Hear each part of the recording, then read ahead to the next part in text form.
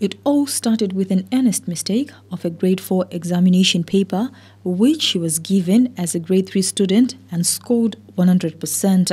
Named the best student under the most difficult conditions in the Midlands Province, Maud Chifamba, the child star, enrolled at the University of Zimbabwe for a Bachelor of Accountancy honours degree in 2012, aged 14, earning herself space in the Book of African Records as the youngest university student on the continent. That same year, she was fifth on Forbes' list of top 100 youngest powerful women in Africa. Fast forward to 2021, young Maud is now a chartered accountant, her latest qualification. It's been long. It's been longer than I even expected, because when I got introduced to the world after A-level and then going to university, I thought to myself, after university, life is going to be okay. I'm not going to be a student.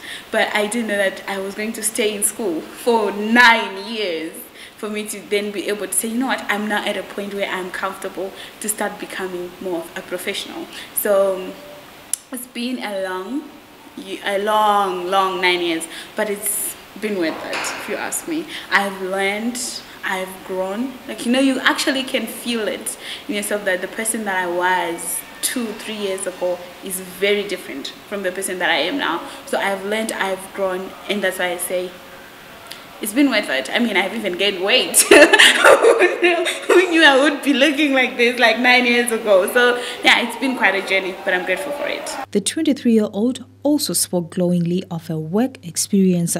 When I went for attachment, which was the time I was about 15, 16, that's when I went for attachment. I was working at the Zimbabwe Revenue Authority. I had people there that are grown, and I was still a child. But then after university, I then managed to get into one of the big 4 accounting firms, which is Deloitte. And the good thing about the accounting firms is everyone there is young.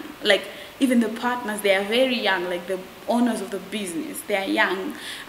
You have people coming in from high school to do their articles. You have people coming in from university coming in to do their articles. So it was a mixed bag.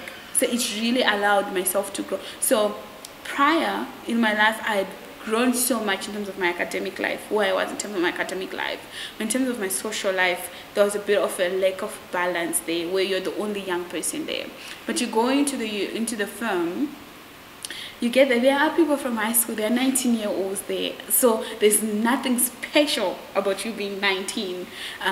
Well, it might be special that probably you're working at a level that is higher than they are, but there's really nothing special because everyone is young there. So that, I'm very grateful for that experience, because it allowed me to also even discover myself in terms of the social parts, character-wise, how a 19-year-old acting like.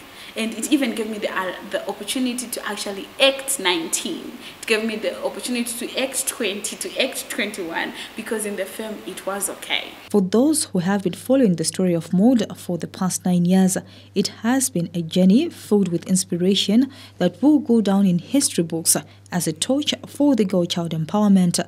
Memory Chamisa, ZBC News, Harare.